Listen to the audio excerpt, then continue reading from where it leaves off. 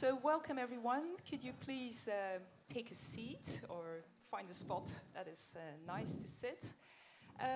Welcome to this last session of today, the third session of today, which is around the work made and produced together with other people, but made by Yuki Kihara, and it's called Going Native. So what I just wanted to say is that this project has been really long in the making. It started in 2017 when Yuki Kihara was a Torenaar van Raalte fellow here. That's a special fellowship that we have around photography specifically. And so she came here and looked at some of our collections, and that's where the whole kind of project developed around Dutch constructions of the Pacific. She came back in 2019 to continue the project, and then, of course, you know what happened. COVID happened, and so the project was halted for a bit. And we're very, very happy that we were able, also together with Taking Care, to invite Yuki again as an artist in residence to continue the project and to actually finish the project. As part of this discussion, after this discussion actually, we will all be able to see the work, which is on display on this floor. So it's not very far to walk, so it's easy, no stairs or anything. I'm really pleased that this is possible, has been made possible. I think the work is really quite interesting, and also, even though it has been long in the making, very a contemporary project dealing with some of the issues that we have been discussing today and that we will be discussing throughout this meeting. I think one of the three things I want to draw out here are issues to do with possibilities of constructing kinships, how these are made throughout people's lives. Also, the importance of performance and how performance can create knowledge, and how the relationship of performance to also a certain responsibility that people carry. And then the third point is also, I think, really important, is looking at the silences, because certain things are not said. And that's definitely important, and perhaps in the discussion I can point at that more precisely. But some things that are really related to some of the Dutch constructions of the Pacific are not talked about. So I want to, Yuki has asked to first start the discussion with a short trailer film, and then each of the protagonists who feature in the work, in the artwork, are also going to discuss and talk about their experience and what their relationship is to the Pacific and to the project.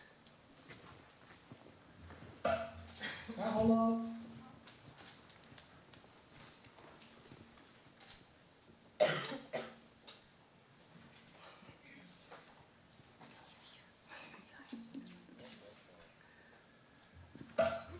Hello. Sorry. This room is not working. Sounds good.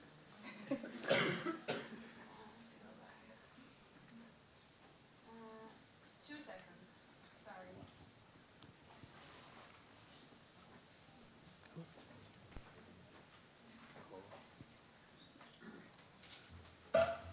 Hello.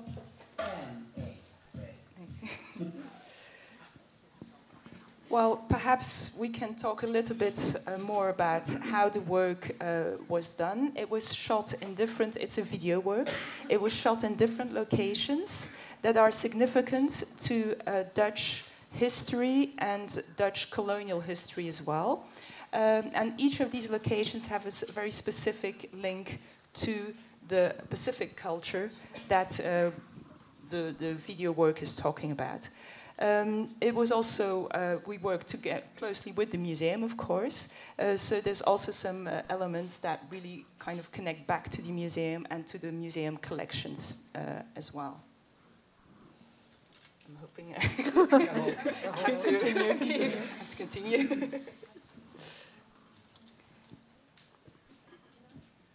Testing. Perhaps I can just briefly introduce everyone. So first person is Yuki Kihara, that most of you will know.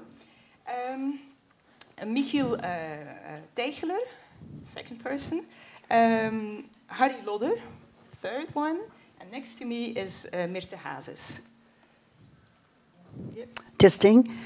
So while the video is going to... Yeah.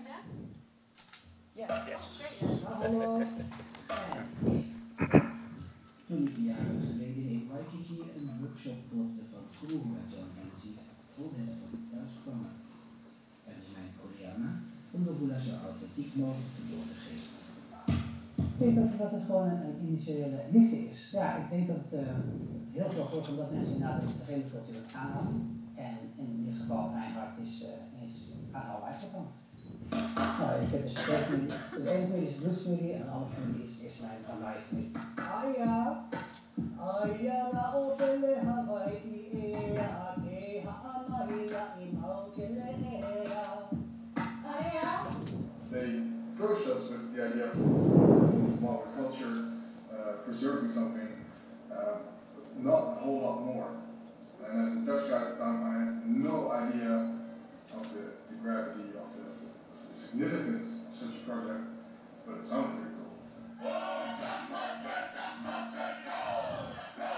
Het blijft gewoon altijd een deel van je. En ik zou ook nog vaker naar Zeeland toe gaan. En als ik daar dan ben, dan zal ik altijd de mensen opzoeken die we daar hebben leren kennen en die ons van alles hebben gegeven. Daarnaast zijn gewoon ook de mensen hier zo binnen de crew zijn ook gewoon hele goede vrienden. En dus ook ja, vader en familie geworden.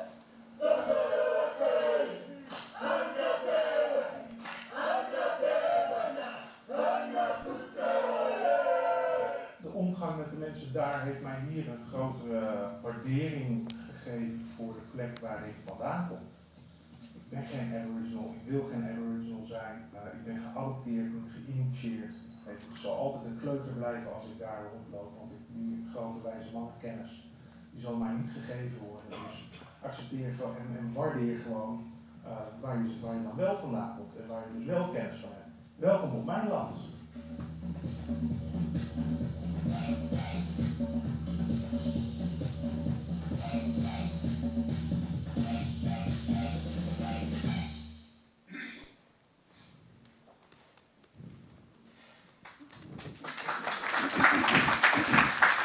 Testing.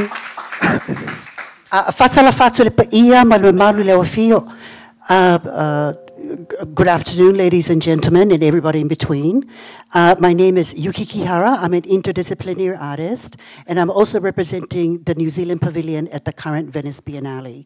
I would like to take this opportunity to thank Museum Volkakunde and the National Museum of World Cultures for inviting me back to revive the project. Of Going Native, which, like Wonu said, first began in 2017, but it was halted because of due to the COVID. On the occasion of my presentation at Venice, I was able to, fly back over here to Leiden to revive the project, and then for that, I want to share my thanks and my gratitude to all the Going Native participants who were able to revive the project with so much enthusiasm, because sometimes when you drag a project on for 6 months, for 6 years, you kind of get bored with it. But you guys were able to just come back into the game just like that. So I'm really, really grateful for your participation. A little bit about the Going Native exhibition. So the Going Native exhibition is currently taking place right next to the Japan Gallery. And as you know from my name, I have a Japanese name. So my father's Japanese and my mother's Samoan, and I moved back to Samoa to be with my family. So I live with my mom and my auntie. And my studio is in the basement, and I've been living there with my family for over the past 11 years.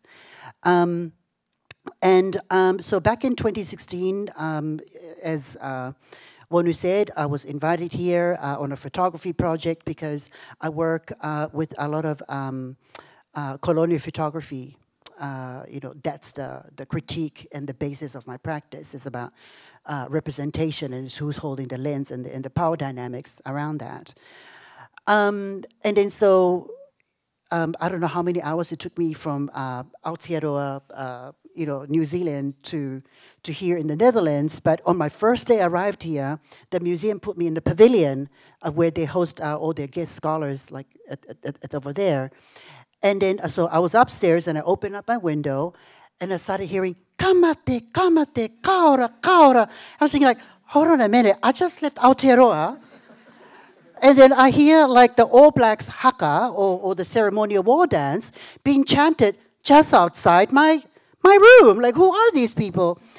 And then so I went down and have a look, and a bunch of like white Dutch people, performing, the Maori haka. And I said to Wonu, "Wonu, do you know what's happening over there?" And then so this is a project, that about the Waka project that came out of this exchange that took place between the museum and Te Papa, which Mirte and Wonu will talk about. And I thought like, oh great, because I was kind of feeling homesick around that time, and and I attended just about most of the practices that you guys had in the afternoon, and then also Wonu, you introduced me to Insos. Who is a West Papuan community organizer. So I kind of found like a home for myself here. It's strange that I'm in the middle of Europe and I kind of find traces of the Pacific, in a country that I know nothing about. And then starting from engaging with the Waka group, I wanted to see whether there are other traces of the Pacific here in the Netherlands. And then I came across Harry and Michiel.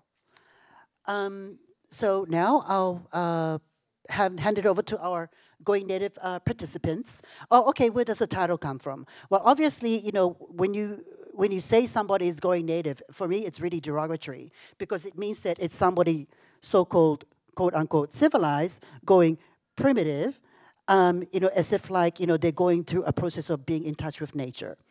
And then so I kind of find it really derogatory. So I wanted to kind of turn that word going native on its head and actually apply another kind of context in which we could understand cross-cultural engagement. And then so I'm really surprised that all the participants here were okay with the title, this very provocative title. But let's have them speak for themselves. So Michiel, do you want to talk about,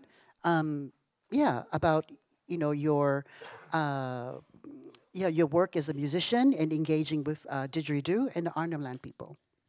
Yeah, so I'm Michiel Teijgeler. In 1993, I was at Park Pop Festival in The Hague, and up came a band called Yothoyindi. At that time, they had a MTV hit called Treaty. And I was just in front of that stage, and this man was playing this instrument, and it went from my eardrums straight to my heart. And at that time, I realized that my world shifted. And so I dumped my girlfriend, sold my house, quit my job, and started playing on the streets throughout Europe. It came back all together. I've got a house and a wife and a child, so it's it was in the rough years.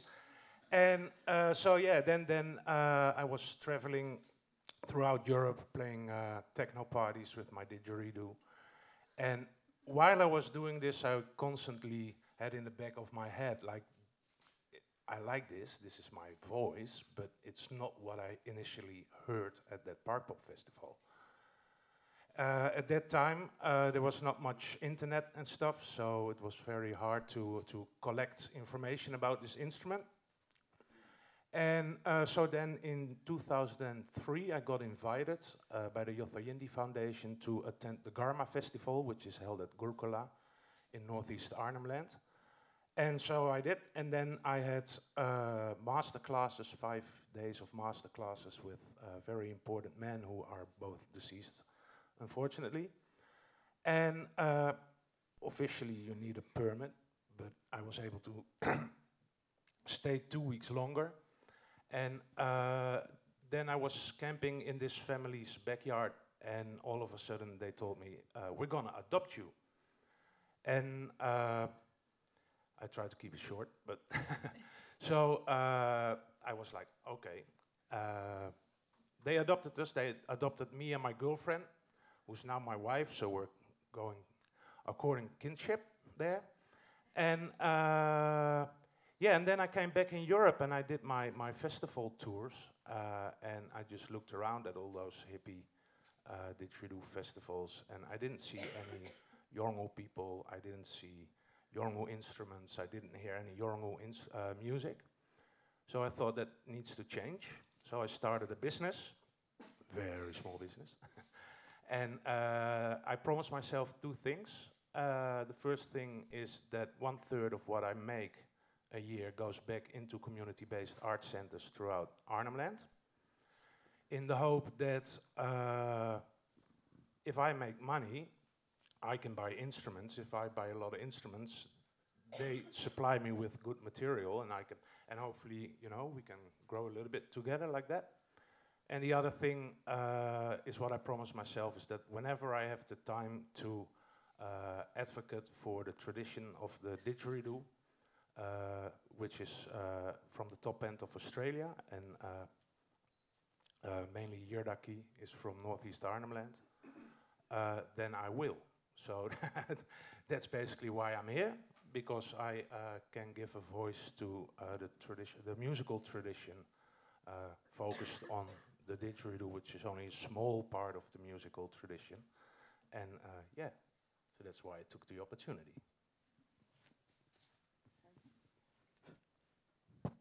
Aloha. My name is Harry Kavika Kumaka Ekala Lodder. I've been dancing hula for 42 years now. I came to start dancing hula. My mom's from Indonesia, my dad's Dutch, and in Indonesia they danced hula and played Hawaiian music in the 30s and 40s, and because Hawaiians came to Indonesia and started playing music, and some of the guys and girls stayed over there, so they started playing music with the local people. But because Indonesia was a Dutch Indies, a Dutch colony, so when Indonesia became independent in 1948, everybody who was linked to the Netherlands needed to leave.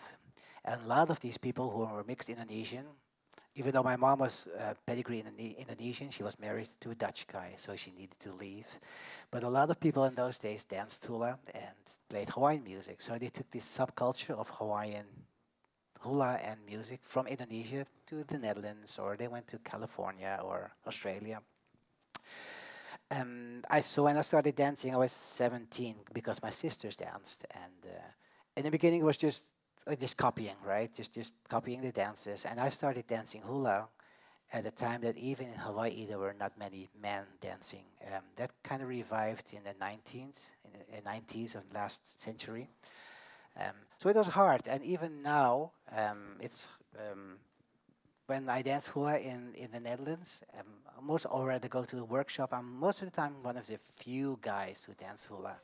And it's interesting because if you look at the other Polynesian cultures, like Maori, Tahiti, Tonga, Samoa, all men dance, and the only part of Polynesia where they kind of look at guys dancing as being feminine is Hawaii, which is a pity, because hula, the Hawaiian hula, used to be only for men, but after the colonization of Hawaii, it was banned, and for a while it was just merely women dancing. So, but I'm still dancing.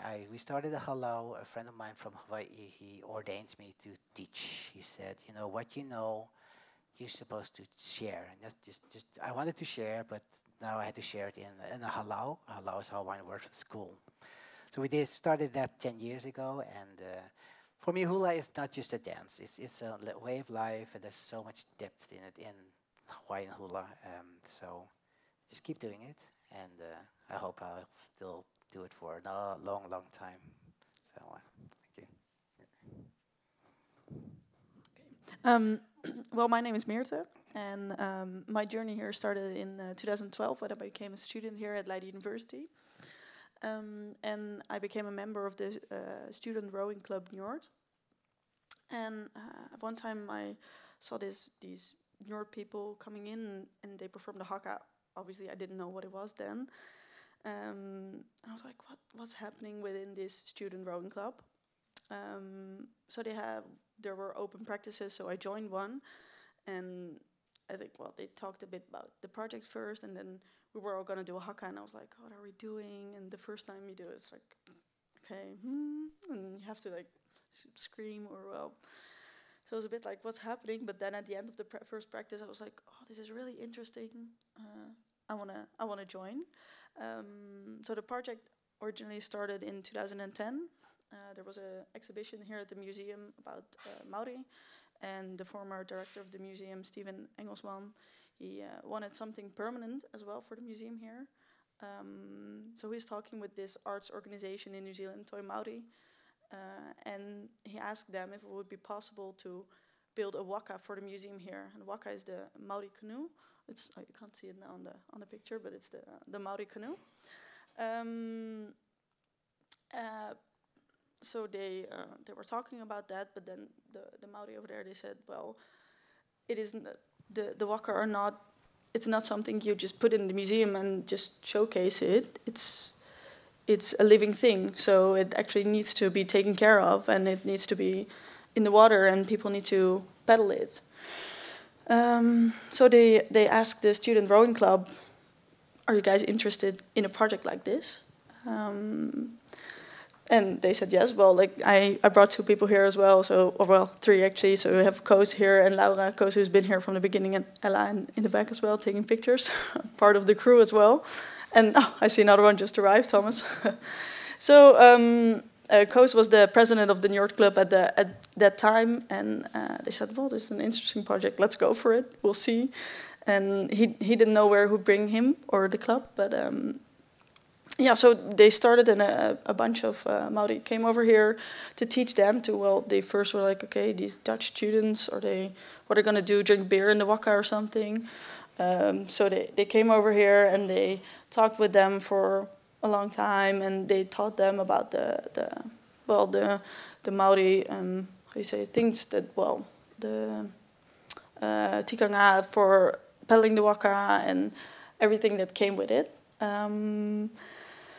Yeah, so the whole project is about showing people here in Leiden, and in Europe they call it like a waka for Leiden, a waka for Europe, to, how do you say, like share the culture with others and teach people about it. Yeah.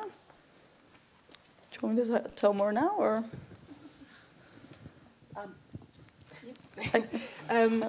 Well, I think we will open up for questions, but one of the things I wanted to say is that what kind of connects these 3 personal stories and connections to the Pacific is a certain amount of serendipity, but really taking serendipity seriously, because each of you has been in some way kind of called or has been touched by something, and then has kind of taken the responsibility to take it further, not just to kind of push it aside or just let it be. And that's also where the kind of taking care aspect comes in, and also the guardianship that each of you seems to feel, the responsibility that you feel in sharing aspects, but also perhaps really incorporating it and having letting things live or going their course without being arrogant as well, not kind of holding on to things, but also sharing them in a responsible way. So I think that's one of the things that also, next to the kind of kinship issues and so on, that connects these things. So perhaps we could just first go for a small round of questions, and then I believe that perhaps Harry, he's not sure, might want to talk a little bit more about hula, and also people are invited to join in if they wish to and if they want to. So first questions. No questions? Yes. Oh. Yeah, hi there. I'm coming out of North America, institutionally speaking. And so the idea of going native for me has a resonance with the problem of pretendianism and the problem of consuming cultures, especially indigenous cultures. And so I appreciate that you talk about it as sharing culture, But then it makes me question, is it sharing or is it consuming? How is it different from Germans who do powwows? Sorry, that's Exactly. super pointed because... Well, I think, you can... Well, maybe for me, the sharing is that at the Garma Festival in 2004, there was an instrument revealed to the general public called the Dardalal, which is a funeral didgeridoo with kangaroo bone and cockatoo feathers. And then in 2014, the custodians of this instrument decided that it was time to make 10 of these instruments and spread them around the globe for to people who they trust with this instrument. So I received one Dardalal, which is a very sacred Yiritja Yiraki. And I have this in my house, and I use it when I have lectures, or like I did a Yiraki exhibition with Georges Petitjean in the Museum Opal in Switzerland. And then I have this instrument, and I can say, like, you want to know what a didgeridoo is? This is a didgeridoo. You know, it's not a fun, mocking thing. And I don't play it. I just show it to people with pride. And so, therefore, I think it's sharing for me with those people, with them, because they give it to me, because they trust me to show it with respect. So, yeah.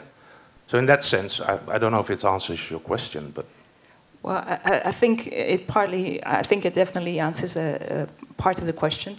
And I think that was a big concern, I think, for us as a museum as well, in terms of how these things could be seen as cultural appropriation.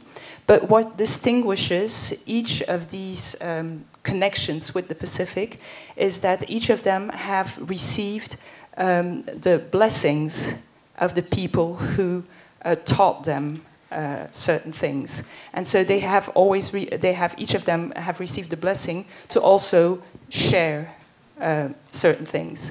And not share everything, because I can specifically talk about, because that's what I'm most familiar with the Waka project.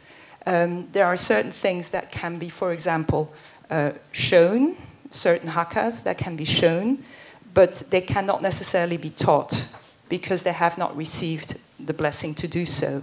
And I think it's this kind of constant relationship going back and forth that makes it different from people performing a powwow, because that's something that they probably do. I don't know these people, but I kind of assume that they probably do it on their own accord and have not had this kind of constant relationship. And this is really what typifies these types of relationships. They constantly go back and forth. I respect that answer, but the question still, who has the authority to say you're allowed to share something? And second, what is the personal drive to then want to be the medium to distribute? You don't have to answer it. No. Well, I can try to answer the second question. It's a question that I hope we can really sit through. Yeah. It doesn't have like a 5-minute or 2-minute response. No, it doesn't. No, but I can Very disturbing. talk a little bit about my personal... So what I was talking about, I heard from it first and I saw it and I was like, okay, this is very interesting. I want to learn more about this. And my personal drive is not being in the spotlight or anything like that. That's not it at all. It's just learning about this culture. And well, so for us, a lot of us each year go to New Zealand, to Aotearoa, and we're there with the people over there, and they learn us more. And it's, well, I think they gave us so much in terms of, or me personally, I made a personal growth and I learned so much about their culture, and also things that are not specifically Maori culture or things, but the love they had and the openness and the sharing, and that is what grasped me most, like the welcoming of them, not knowing me, like in their house and to their culture, and they just wanted to share everything with us and were teaching us about a lot of things. And I think that is for me one of the things that I want to share with others as well, like to be open and to be giving, I think, more like that. Yeah, there's for the didgeridoo, the Yiraki, there's a website called Yiraki Dawu, which is an interview with a lot of Yiraki masters about what is the instrument, what is it about, and what do you think about Dutch people making, outside people making these instruments, outside people teaching these instruments, outside people playing and performing, and things like that. And so all the masters were interviewed with these questions. I helped translate this website into Dutch because I thought it was a voice of the traditional masters. And so I don't basically, in my performances, like I'm just a didgeridoo rock star. I'm not, I like to make my own music, and I don't play traditional songs because in Yolngu society, it's quite ridiculous if I would play traditional songs, because it doesn't have any relation with. I don't know if the song subject is my auntie or my brother. I don't know. I don't speak the language well enough to understand the singing. I don't dance well enough to do the dance, and without all these things, it's ridiculous to just play this rhythm. So I don't do these kind of things, but I try to. What my role, I think, in the wider didgeridoo community is to keep saying, like, hey, listen, it's from there. And there are certain things they would like us to do and certain things they don't like us to do. So I'm more like doing this inside the community, the didgeridoo community, just pointing out, like, hey, go to this website and see if the people agree if you do healings, didgeridoo healings. And then, well, if you read in between the lines, maybe you stop giving didgeridoo healings. I think that's also really what this work does, really kind of question this kind of very opaque boundary. And I hope, Yuki can probably explain better, I hope this also kind of provokes thoughts and ideas about exactly these boundaries and about the things that you are pointing at. Can I address? Because when I started dancing hula, it was, like I said, it was just copying. I was taught from someone from Hawaii. And I would take workshops from Hawaiian kumu hula. And they would say in the beginning, okay, people want to learn my dances, they learn from me. And it's only from me. But over the years, it kind of changed. Kumu hula would come and say, oh, please share this. Because in Hawaii, people think, oh, you're from Hawaii, you dance hula. But that's not the case. A lot of people in Hawaii, they have to work 2, 3, 4 jobs to make ends meet. Hula is not on their radar. It's not their priority. So even in Hawaii, a lot of people who dance hula are mixed people. Some people have no Hawaiian blood. If you go way back, of course, 90% of the Hawaiians passed away due to the influence of Western world. So a lot of gaps have been in the culture, and now they say we are glad that people from other countries like to learn and save our culture. I must say that over the last few years, of course, in Hawaii, there's a revival of hula, and more people, even people from Hawaiian descendancy and Hawaiian blood, they dance hula. But they do say, what, we do appreciate that people in other countries want to learn our culture. We, as a halau, we are learning halau. We're not much of a performance halau. We do performances because we have to show what we do. But we do a lot of Hawaiian protocol. I'm not going to talk to them, but there's groups in the Netherlands who dance hula. They call them hula groups. But they learn from YouTube. And you cannot learn a dance. Hula is not just a dance, it's a way of life. And I really like it. But I'm not pretending to be Hawaiian. I will never be Hawaiian. But with the utmost respect and all my friends, I have more friends in Hawaii than I have on this side of the world. So Harry, do you want to talk about your dance lineage? Well, so when I started dancing, they didn't talk about lineage. My first kumu, I didn't even know she was a kumu. When you are a kumu hula in Hawaii, you have to go through uniki, which is a rite, and then you're allowed to teach. There's different ways of being a teacher. You can do a puka. Puka means that you are ordained to teach hula, and then you don't go through the rite of uniki. So when I learned my first hulas from a woman from Makakilo in Hawaii. We didn't talk about kumu or whatever. She just taught us dances. And then only later I found out what her lineage is. And so when I took a workshop from her kumu, it felt like coming home to a dance style that I was so accustomed to. So I always, let's say, pretend that's my lineage, but in a way that's my lineage of the Auntie Joan Lindsay. And people will recognize the style of dancing we do. And like I said, we're not pretending to be Hawaiian. Most of my students are Dutch Indonesian, or I have 2 students from the States who dance in Halau in the States. We're doing it with the most respect, and going to Hawaii, we sometimes perform in Hawaii, and they think we're doing a good job. And like I said, if we do at least a little of a good job, then I'm happy. But I know where I can believe where you're coming from, and I wouldn't say annoyed, but I get upset if I see people dancing hula, and I think you don't know what you're doing, because that's downgrading the hula. You're making it commercial, you make it entertainment, and that's totally not what it is. Not in my heart and not in my halau. So yeah.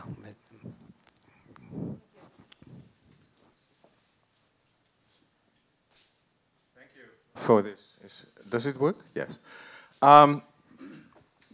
One general point, going native has always been a problem for anthropologists like me, right? For a long time, for ever since the discipline started. And on the one hand, it has to do with a kind of, what you could call epistemic violence of keeping the other out, as it were. Right, because classical anthropology worked like that. On the other hand, there has always been this fascination of someone who actually knew from the inside out was the better anthropologist, or maybe an inviolable anthropologist. That's not what I want to. I mean, and I'm just signaling this tension that has been present there. But I'd like to share 2 quick personal experiences. One was that as a secondary school, it scared me. Then when I had the privilege to attend the transfer of the waka to the museum when it was done, I talked to one of the Maori who made the transfer. And I asked him, how do you feel? I mean, this was long after it had been done. They had done a haka, they invested in that ritual performance. And I asked him, how do you feel? He said, well, I'm calming down right now. Right? I was totally worked up. I wasn't doing war or anything, but I was totally worked up when I was doing this. And now I'm, going back to my more or less academic self, as he said to me. Both of these examples, I think, show something that goes beyond either sharing or consuming, as Juno wanted to put on the agenda, because it shows something about establishing relationships that I think work beyond whatever the notion of native refers to. And I think that is quite important, right? It's about relation rather than what the native classifies. And I think it's important to keep that in mind when we think about these things.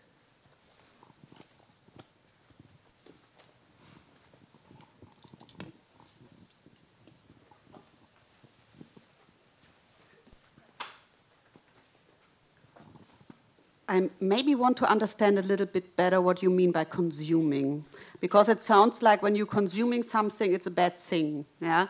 And I wonder what we offer here in the museum, yeah. I think maybe 80% of the visitors are just consuming the museum and not going deeper into something. Yeah, and so yeah, I wonder if consuming is something bad, or yeah.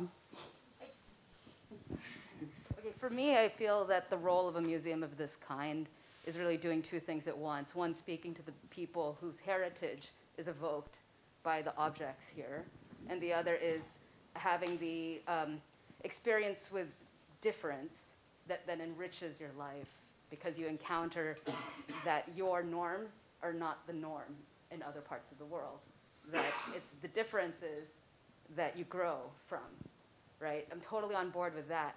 But then there's another element about cultural productions that are used and taken, and I think this is the extractive nature question coming out, where what is being consumed is a titillating experience that is about taking on another identity or culture. And I'm talking very specifically out of, admittedly, a North American academic context, you know, where colleagues, you know, adopt and steal resources on the basis of saying they are indigenous. And it's out of a very specific context that I know is probably not a problem here in the US. I mean, sorry, I forgot where I am. Sorry, that's probably not a problem in Europe. This is a North American settler colonial problem, and I know that it's a very culturally specific problem. So other, you know, cultural productions talk about consumption too.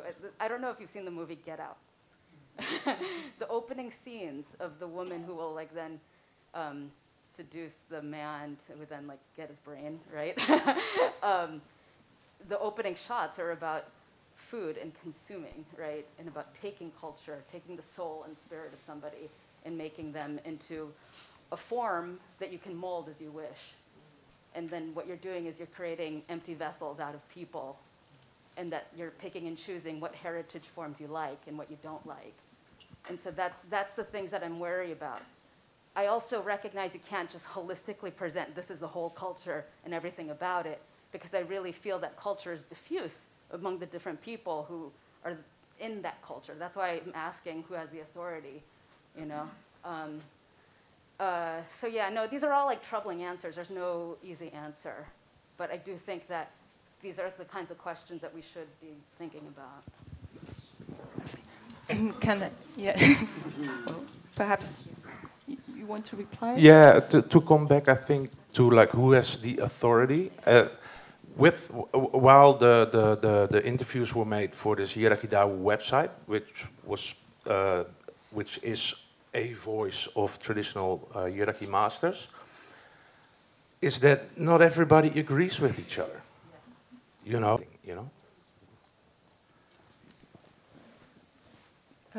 Perhaps before there are any more questions, I also want to kind of situate this, because I think it's really important to situate this in the Netherlands. We hold a collection of about 75,000 objects from Oceania. 50,000 of those are from Western New Guinea. And then you come with this project, which shows connections to places that are not connected to Western New Guinea. And why is this connection to Western New Guinea? Because of Dutch colonization. And so this is, I think, something that is really important also in this project, and which Yuki has acknowledged in the work that is on display.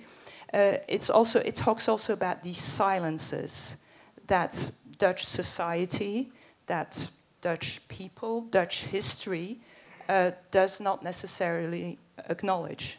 And this is very important as well in acknowledging these kind of, even the people make all these personal connections, which are very valuable, but as a kind of society as a whole, there are some kind of gaps in the kind of connections that are being made. Yes. I immediately see.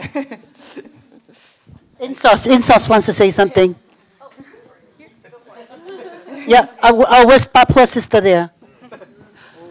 Okay, hi everybody. Actually, what Wonu is saying is spot on. So, because we as a people, we are like, this is the legacy of Dutch colonialism.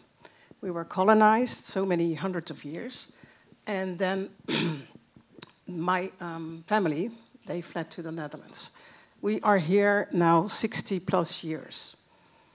And still, I have to, and I work in a school, I have to explain to everybody that I'm not from Suriname, and I'm not from Curaçao, and I'm not from Africa.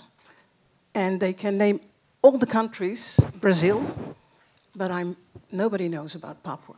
So I still have to talk about that. And then in the museum, there is a lot of things. Now, a lot of my family members don't like the museum because we see our stuff. It's here. It should be in our country. So we see things that are like disconnected from the people who are the original owners of that culture. And it's displayed in a way that is the vision of the curators. Sorry, no intention, nothing wrong.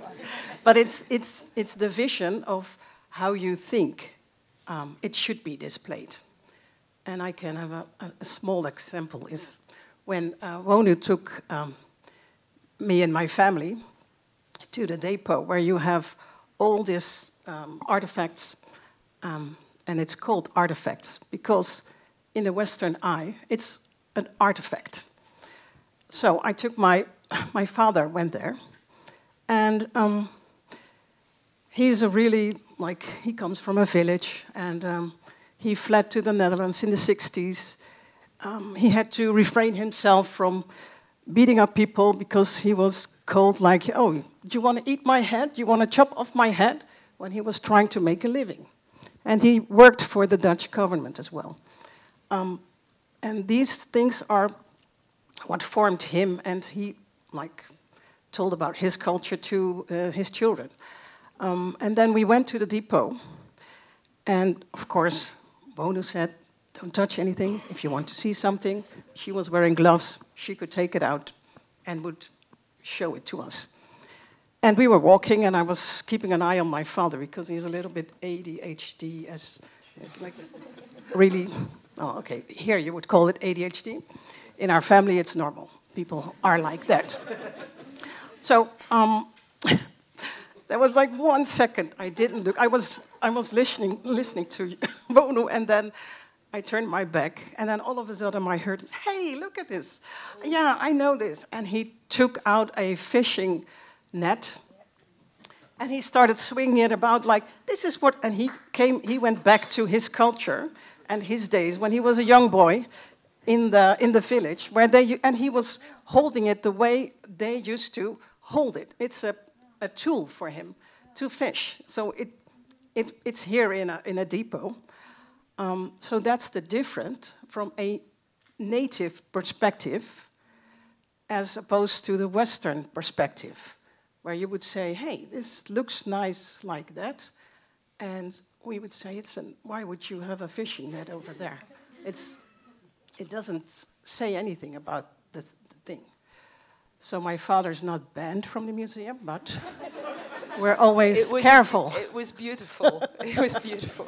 We are very careful if we take him along. No, but it's we pay respects to, our culture is still there, because in our homeland, that culture is being destroyed by the new colonizers, namely Indonesia. And the Dutch handed over our country to the Indonesians, who are now having a silent genocide. So the culture that is here preserved comes back from centuries, as opposed to the culture that is over there that is destroyed. People are not allowed to wear their own stuff. It has to be plastic, painted. It has to be like the Japanese people think it should be, and they cannot be themselves. So that's kind of my 2 cents to this story. But for the native, I think going native is, I think it's a good title, Yuki, because this is what native people and indigenous people see happening everywhere. If I would come here with a Volendam costume, people would laugh at me. And if other people take our attire and perform things, so how does that look to us? So it's different. I must say, from the Maori project, where I have also been, engaged because of my cousin, from the beginning, I know and I heard from them that they were the ones picked out. So they didn't, they were just being themselves. And the Maori were looking for guards to have their treasure, their cultural treasure, taken care of. And they saw that the student group had like the same cultural, the way that they have like a hierarchy in their student group, which is what they were looking for. So they were looking specifically for people who could do that job for them. So in that sense, I think there's a difference between the Maori project and the other musicians, dancers. There's a difference. Just in adding to that, the reason why I decided to do this project is because when Wonu approached me to do this fellowship, and I came here and I looked around and going, well, who is the audience for this work? It's the Dutch audience. And then, I don't know if you walk down the road, but like the first thing you can encounter about the Pacific is moana poke. You know, like that's the only thing that people know here about the Pacific. And then I thought that, well, if I'm really going to get that Dutch audience and like really nail it, then I can't just put a nice photograph. I kind of felt like, because I'm an interdisciplinary artist, I work in a lot of different mediums, and I kind of felt that the power of performance, especially being performed by the Dutch to the Dutch people, would really fuck them up in the head. And then, because what we all want as artists is for the audience to be self-reflective, right? And then, so I'm hoping that when the audience goes to see the Going Native exhibition, that the Dutch people see themselves being reflected through another culture. And then to begin engaging, what is this? Why are they performing Pacific things? And then begin to unravel this, long history of VOC. I mean, New Zealand, all these 3 places, Australia, Hawaii, and Aotearoa, these are all white settler colony countries, right? And then so while the Europeans went to the Pacific, extracting resources, they were sending out their white settlers, right? And then they sent their white settlers so that they can populate and dominate. And then so that the white upper class can go and control the white lower class and the natives. And then so that's always been the dynamic and continues to do so. And then so by me, a Samoan, doing a project about non-indigenous people going native, for me, in a way, it's about reclaiming the narrative about the Pacific. And then I actually shared the excerpts of the video to some of my friends in these 3 countries. So I've got lots of indigenous friends. And then so I've showed each of your videos to Australian Aboriginal artists, Kanaka Maoli, Tangata Whenua, Maori people.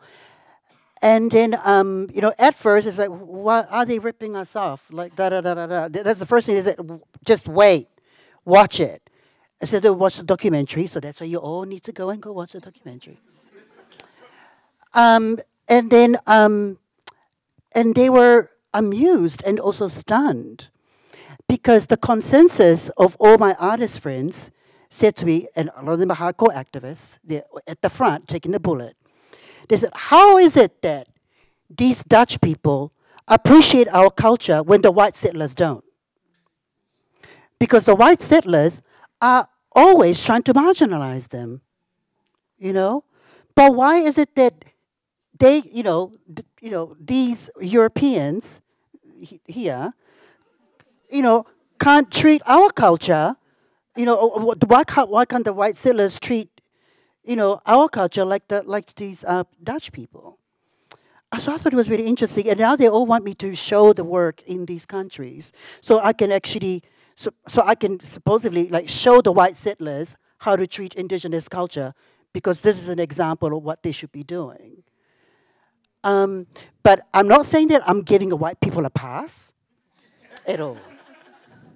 This is not a pass, because they've got a lot to answer for. But I feel like there is something here in their engagement that perhaps offers us a clue, not an answer, but a clue of how can cross-cultural engagement can be taken further. I don't know if that's right or wrong, but I kind of felt like there's something here that maybe that we could look at. And then so I've decided that Going Native was going to be an ongoing project. And then so the next project I'm going to do is going to be in Japan and filming Samoan, Japanese people performing Samoan dances. So anyway, Koos, you want to say something?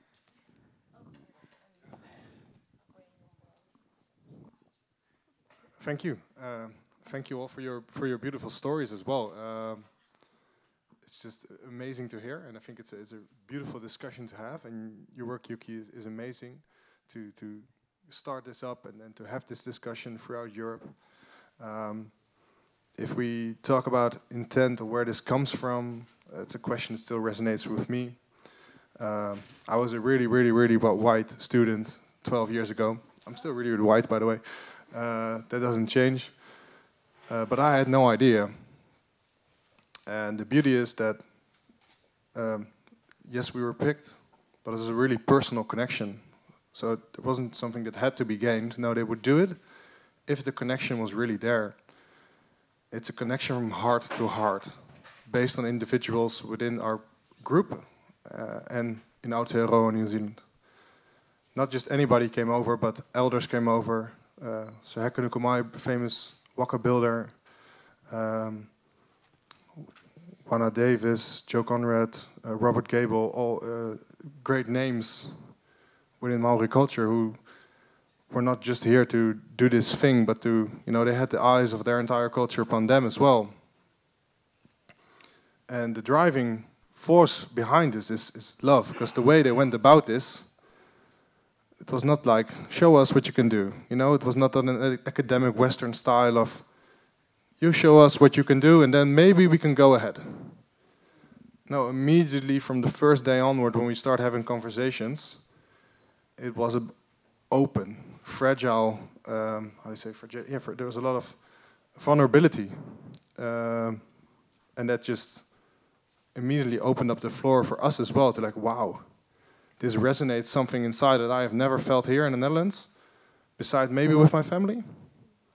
This is such a way of going about each other as people from all the way on the other side of the globe. And we're here, and after one day, I have a feeling that we're family.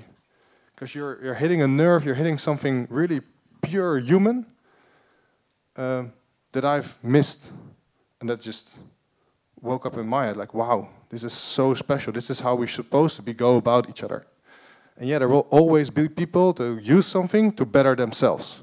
Because that's also a part of human being, I think.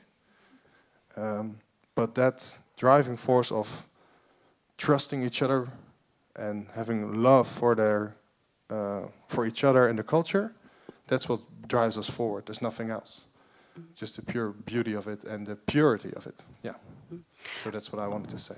One of the interesting things that I remember, Michiel, you told me, during our interview, is that by engaging in another culture, it makes you want to learn more about your own culture. Yeah, because it's really difficult to explain, but when I was my first time in Arnhem, I did a trip around Australia, and 2 parts, 2 weeks of that was being in Arnhem Land.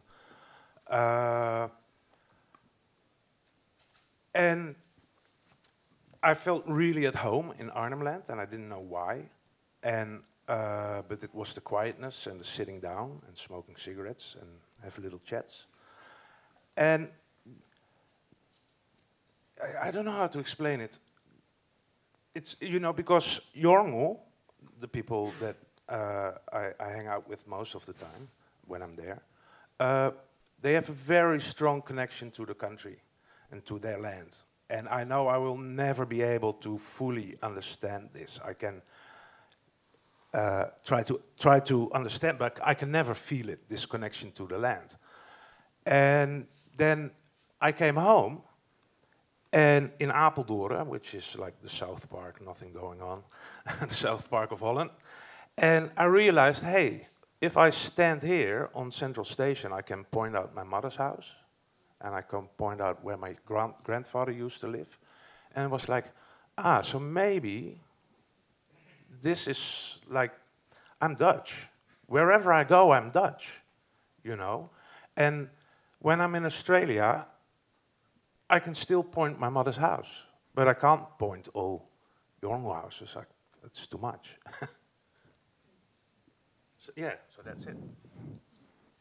Yeah, here we go. Yeah, I would like to say, I think that all three of us, we kind of feel a niche because we all have our backup from, I wouldn't even say indigenous people because I think that's kind of weird. I have my backup from my Hawaiian friends. He has his backup from the didgeridoo players.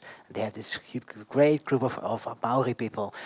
And I think because there are hula groups in the Netherlands, like I said, they learn from YouTube and they don't know what they're doing. And then I think, you know, when we perform, we don't show skin much because people expect from hula grass skirts, cocoa tops.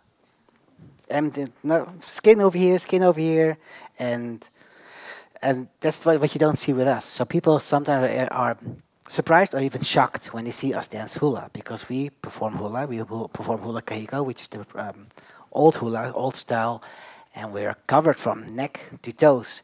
And people don't expect that with hula because they think hula is erotic and it should be like that. And then they look to Tahiti, which is like 3,000 kilometers south, and that's a completely different culture.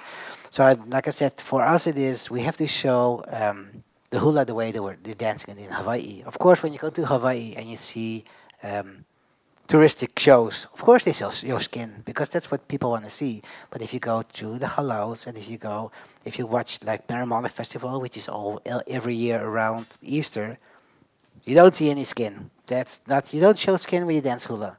And I think that's where we fill in, that we show more closer to the source than people taking it. Because a lot of people might be playing didgeridoo, and they don't know what they're doing. And so that's where he comes in. That's where they come in. That's where we come in. Just say, you know, we're not Hawaiians, but we have the backup from the Hawaiians over there. When I've been in Hawaii, I feel more at home than here. And I think, and that's hard, because not being Hawaiian, but still love their culture, love hula, and that's what we show. So, yeah. I think there was a question. There are a few questions. I think the person sitting in the middle row has been having her hand up for a long time. No, sorry. Who was first? Okay, go ahead. I do have another question, but thank you. My questions actually have been answered by this wonderful discussion. But now I have another one. And it has to do with ownership of knowledge. And it has to do with, on the one hand, I really respect and understand your value of, you know, the depth of what you know about the hula. But also, I mean, what about the person who may not study hula but loves to learn it on YouTube? And what about this, I guess, this sort of ownership of, this whole question of ownership of culture and who owns it and who owns the knowledge and who owns access to it is kind of what where I'm kind of left with this conversation. Okay. And it has to do with, you mentioned earlier silences. And I don't know, my question all along has been about what motivated you to make this exhibition in the first place. And you mentioned silences, and do you feel, as a curator, that the silences have been addressed, or any of you, as the artist, as the participant, do you feel that silences have been addressed? But more, my question right now has to do with, and I'm rambling, so I'm sorry, but my question has to do with who is allowed to have access to a tradition. Does that make sense? Yeah, definitely. Well, first of all, I want to say that, well, this project we've been doing this with a lot of people, and actually the curator of the exhibition is Erna, who's sitting there. So she might be able to talk a little bit more about whether she feels some of the silences have been addressed or not. And Yuki, of course, can perhaps talk about that as well. In terms of ownership, I think this is also what this work is doing. It's an artwork, so it really also opens up a whole kind of bunch of questions where people are left to kind of perhaps a little bit to their own devices and left to think and reflect. And I think this work does this in quite an extraordinary way, because it uses the kind of genre of a documentary, but it is at the same time an artwork as well. So it leaves you with all these kind of questions and ponderings that you might have, and also the kind of self-reflecting idea, I think, is also really important in there. So, but perhaps Erna can talk about the silences or not. I don't know if you want to. Can I just... is it open? Yeah. Can I just respond to the fact that you said, oh, everybody can dance hula? Of course you can dance hula. Hula is very open. It's just a matter of interpreting the language, the songs. In Hawaii, they say, "Aoli pauka ike halau ho'okahi," which means there you cannot find all knowledge in one school. Every school has their own translation to a song and their lineage. And of course, people can dance hula, but and learn from YouTube, of course. But you should go a little bit more behind that. If you just want to do it as a gimmick, then it's almost offensive to the culture. Because one of my students went to see a show, and two of my students are from the States, and they went to Halaus in the States. They watched the show, and one of the girls said, "If I would be Hawaiian, I would be offended." And that's where I think, okay, that's where I draw the line. You can learn from, if you love hula and you like to dance hula and you learn it from YouTube, that's fine. But try to do your best. It's not, you should be doing your best to learn and to see where it comes from, and not just use it as a means of entertaining, because that's a pity, because hula is so much deeper than that. So one thing I'll mention before talking about the silences is actually the use, if I can put it that way, the purpose, I guess, of using an artist such as Yuki, who's able to reflect on the collections and the issues in such depth and in such a nuanced way, that actually I feel like sometimes it is a far superior way actually to deal with things that are about policing the boundaries, about policing identity, because it talks about the complexity of human relationships, as Peter Pels was talking about before. It's about the relationships. It's not about policing the edges. As soon as you start policing the edges of things, you're putting another person in authority, and another decision-making has to go elsewhere, instead of a negotiation between individuals and peoples and groups. And I think that's where the investment has been for each of these participants. And the reason I really enjoy Yuki's body of work, but this particular work, is that she gives form to something that has space in it for you to reflect yourself. And so for me, this terrain is being explored in the work. and you might come out with a very particular opinion, or you might think, oh, that's really complex. And if you come out thinking it's a very nuanced, with a more nuanced position than you had when you walked in, then that's a really good thing. That's a result for me. And I was described as the curator, but I was the curator in form, but it's an art installation. So it's an exhibition in this museum, but it's an art installation. It's its own thing. So I'd ask you to experience it in that way. So Yuki's very much the boss of this and the outcome, the mastermind. Yeah, but the silences, I think the silences are what let you have your thoughts, actually, in terms of this work. If it leaves you with questions, that's a good thing. And that's actually my rebelliousness in the museum, is to not be always telling people what to believe, actually to prompt people to ask questions and to reflect. Can I? It's always nice working with Yuki, because Yuki is certainly always the boss, and she lets you know that. There's no question. But I think that what I love for this conversation, though, is that we hold on to the trouble that this presents, because it presents a trouble. It is not something that, because the work emerges in a but every time I walk around and I see somebody with locks, my first gesture is to put my hand to my chest and I say, blessed love. Because that is how Rasta creates community. And every time I put my hand to my chest and the other person doesn't even notice me, I'm like, okay then. Okay, this is something else that's going on there. So there is a trouble that which is precisely the trouble of the Ethnographic Museum.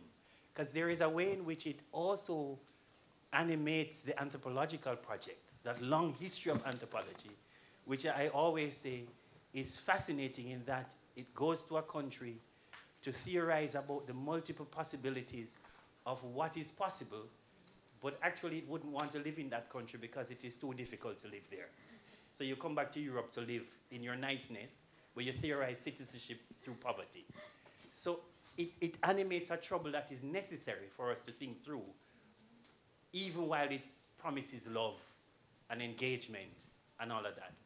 And so I think that it is nice in between art and anthropology, that the tension sits, that we need to think through. How do we make this? And that's why it's good that it's an art project, because it's curatorially, if I were to do a project called Going Native, then I probably would lose my job. But the art project does stimulate something else. But I just want to invite us to hold on to this, because there is no answer yet to where we need to go with it. It's a provocation, and that is what is important, I think. I mean, what I hoped is that I've actually connected the objects to life, to like real life.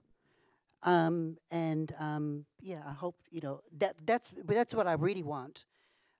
Because I've been to many ethnographic museums that describes a culture and a society of people, but sometimes it also lacks the contemporaneity of and the real life experiences, and that's what I'm trying to achieve. It's like you might see these objects in a museum, but the ideas surrounding the epistemology surrounding these objects are like real thing. They are real things. And then how is that played out in society? And then you have this here. So that's the catch. Anyway. Very mindful of time, and I saw your hand as well, but I saw another hand first, I think.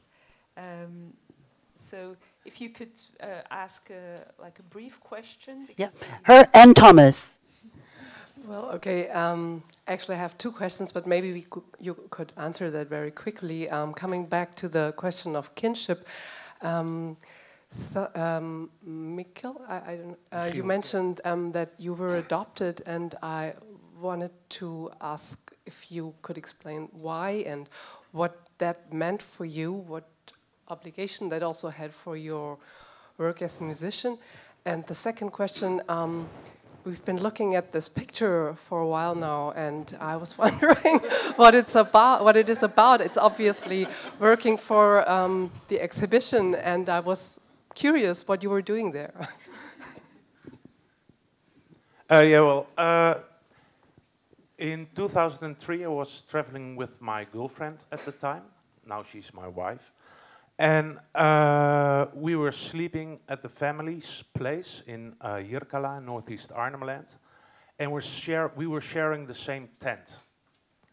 And this was a little bit awkward, because in Yolngu society, everybody and basically everything is connected. So they didn't... I was Michiel from Apeldoorn, my girlfriend was Boki from Wageningen. And they were like, why are they sleeping in the same tent? And everything is connected, but we didn't have a place in this system. It's a system of kinship called Gurutu. And so the only way to put us in place, because Michiel from Apeldoorn doesn't mean a thing. I mean, are you my nephew? Are you my auntie? Are you my mother-in-law?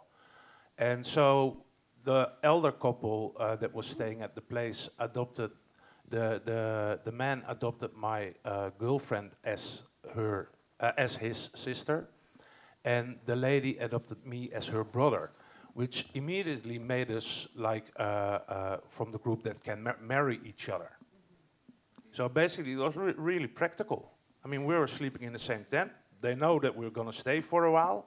So if we want to interact with you, then we have to put you in this place of Gurutu. And then I only had 2 weeks, and it happened the last day, I think. So I went back to Europe, and I started pondering, you know, like, hey, I'm from Apeldoorn, and this is my mother, and what does this mean for me?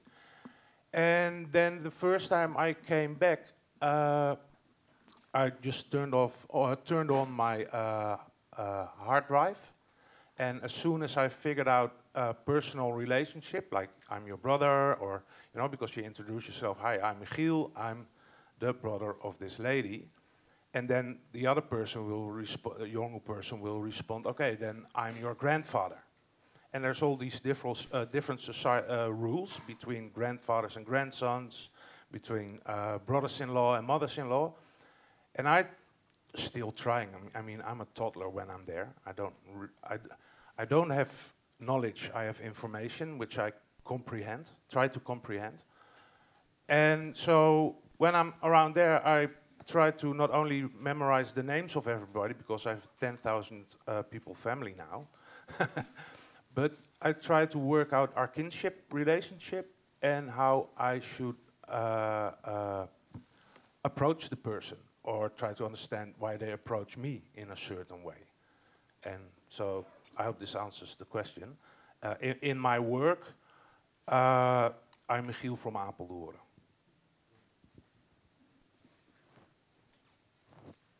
With regards to the second question, it will be answered when you visit the exhibition. Yeah.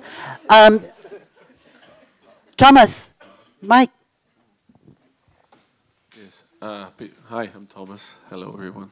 Very humbled to be here because it's always nice to be able to talk about cultural exchange as the project from the Waka grabbed us. People know me that keeping it short is difficult for me, but I'll try. Yuki, I know you will take the mic from me. I'll do one story and then I have a question about it. For the Wakas, there's a lot of meaning. Everything we talked about, you can, for me personally, you can grab it in one word, which is the connection of people. It's a long thing that we've lost a long time, and for us, I can't speak for everyone, but this Waka connected us to ourselves more, to another people as well. We were asked to guard these Wakas in their state and their being, so we tried to keep them safe according to how Maori would do that. That's a difficult job because you know, it's a long way to go to New Zealand, but that's what cultural integrity is for, which forces you to ask the questions that were asked today about ownership or about consumerism. I thought that was a very good question, because that's a very big discussion of what is not and what is. And it's important to guard those limits and guard those lines. And for us, we keep them safe as living things. But also we deal with, of course, with not every Maori in New Zealand will agree right away with what we do. We've already experienced that. Most of the time that goes quite well, especially because of the people that we are connected with, Heke Nukumai, Na Iwi Puipi, the Waka Builder, but also the Joe Conrad, the chief of Ngātoki Matafaurua, and also predominantly the way we do things. We try to do it wholeheartedly. So like Koos already stated, it's not like, okay, you do this and then you're okay. No, it's the way we do it. It's the way we feel it. It's the way we talk about it. It's the way we love it and the people that we want to share it with or we are allowed to share it with. I have a question like I know Mirte and I know Wonu, but I don't, for you two gentlemen, how do you deal with well, I don't mean it in a harsh way, but how do you deal with skeptics? People who challenge you on your motives, challenge you on your knowledge, and challenge you on if this is right or not. Because it's good that people are skeptic, because that keeps you, because it keeps you self-reflecting on what you do and how you do things. So I was curious about how you deal and how you talk to people who are very skeptic, and how do you address them as well? Because I think that's a very important element of what we do here in cultural exchange, that because it keeps you sharp and reflective of what we do and how we do it. So that would be my question. Thank you. That's all. You try to keep it short. Now I have to try to keep it short. Yeah, no worries. The most skeptical people in the didgeridoo scene, because are not really skeptical towards me from Australia, because there's much worse going on. Within Yolngu society, you know, I have one thing in mind, especially when I do public performances, is that I always try to keep it real in a way that would I say this or would I play this if there would be a traditional master coming into this room? And if the answer is no, then I wouldn't do it. And if the master walks in, then I would just leave the stage and say, you're the master. At the same time, I'm Michiel and I make mistakes, but I can also explain why I made this mistake. I mean, I just get into a conversation with this person, and so far, yeah, I didn't have too much critique from Northeast Arnhem Land people. Same thing for me. I've been dancing hula for 42 years in the Netherlands. People know me, and not in a bad way. They know what I'm doing, and also in Germany, and I give workshops sometimes in Spain. Same as what Michiel says. If there's Hawaiians, hula is humility. So you have to always be humble. And if there's Hawaiians, are there any Hawaiians in here? No, good. If there's Hawaiians, of course, I always take a back step, because I know I always say from the mile of hula, I walked a few meters, because there's so much to learn. If I go to a workshop and you ask, what did you learn? I say, the more I learn, the less I know, because it's like an oil spill. If I learn this, I want to know all about it. So there's so much to learn. So cynicals, of course you have cynicals. When I'm in Hawaii, I've been to Hawaii a lot of times. Like I said, I have more Hawaiian friends in Hawaii than on this hemisphere, this side of the world. They respect me, and they know I have respect for the Hawaiians over there. So cynical, people can always be cynical, but that's their problem, I think. Can I just say that, like, the biggest group of people that exploit Pacific culture are Pacific Islanders themselves. They are the worst culprits. So I've seen worse.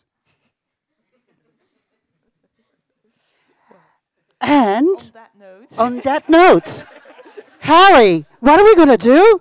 Well, I don't think we have time anymore, right? Yeah, I don't know how we are for time. How much time do you need, you think? Yuki kind of ordered me to teach a dance, but I think sharing is a form of care. So everybody, you're gonna get up. well, okay, so hula is just interpreting the lyrics. I think I should just dance it. I'll tell you, it's in English, so you can make the connection between the words and the hand movements. I'll just gonna dance it, and if you can maybe follow the movements, and yes, we'll see where that ends. Okay, it's called Soft Green Seas, and it's just a song that someone wrote because he went to Hawaii, and when he left, he just missed Hawaii.